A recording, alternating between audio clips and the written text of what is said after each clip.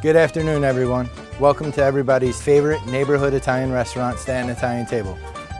Today we're going to learn how to make spaghetti alla matriciana. Come on inside.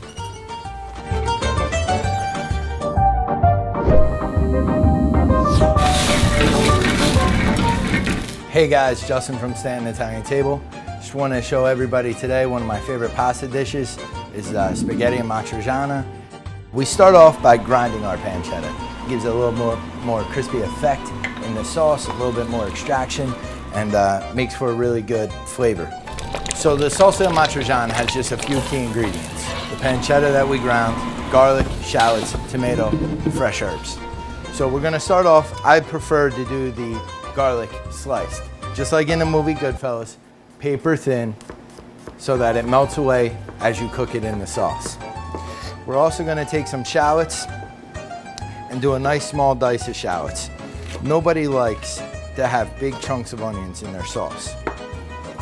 We get our nice hot pan, and we put a nice heaping 3 handfuls of pancetta in there. You wanna get that nice and toasty brown. You wanna make sure that there's a lot of flavor and a lot of fat that comes out of there because that's gonna be what cooks our garlic and shallots. Once your pancetta becomes nice and brown, we're gonna add the garlic and shallots we sliced up and toast them up a little bit. You want your shallots to be nice and soft and your garlic just to get a little golden brown. You don't wanna undercook your garlic because then it'll be too pungent in your sauce and all you'll taste is garlic. Now that your pancetta is nice and brown and your garlic and shallots are cooked, we're gonna add a little white wine. This will get all the fond, that nice brown stuff off the bottom and sides of the pan. Give it a couple of quick stirs. That's gonna be all the flavor for the sauce. Now that the wine has cooked down, we add our tomatoes. I make sure to crush them all by hand just the way my grandmother did and add a little bit of the puree to make a nice sauce. Make sure you stir your sauce occasionally. You don't want it to stick to the pot. This is our spaghetti alla cittara. Spaghetti alla cittara is a square spaghetti shaped noodle. It's a little bit thicker.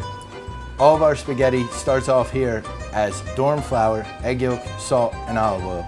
We make everything in-house. It comes in a bag, not a box. We just need a little basil chiffonade and fresh sprigs of oregano, and we'll be ready to serve.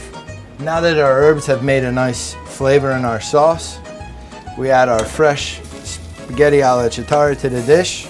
We add a little pat of butter, help those tannins calm down, and some 18-month grana padano cheese.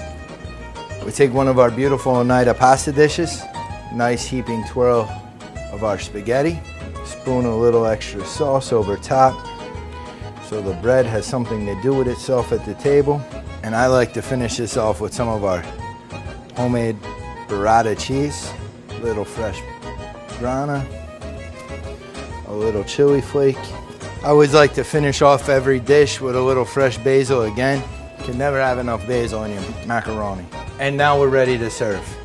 Thank you for joining us and learning how to make our spaghetti alla cittara amatriciana.